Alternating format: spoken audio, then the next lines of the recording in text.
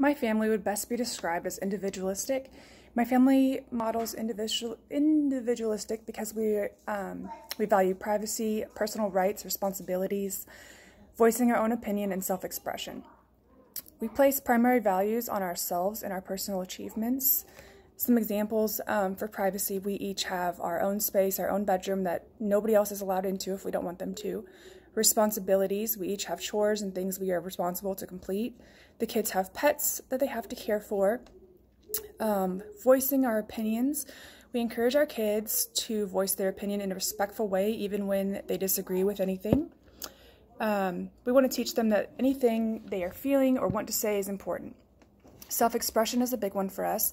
We allow each other and our children to express ourselves in healthy ways through clothing, hair, jewelry, interests. And then for us as parents and adults, we have tattoos and piercings and hair and whatever. While we work to do what's best for our kids, we encourage them to do what's best for them. So the collectivist part both does and doesn't fit. One thing that doesn't fit is avoiding embarrassment. And also, we don't base our self-esteem on how well we work in a group. We are more focused on ourselves than making that work as a family. We also sacrifice at times for each other. So I guess we fall into the individualistic category, but also in some ways the collectivist too, but I would say much more individualistic.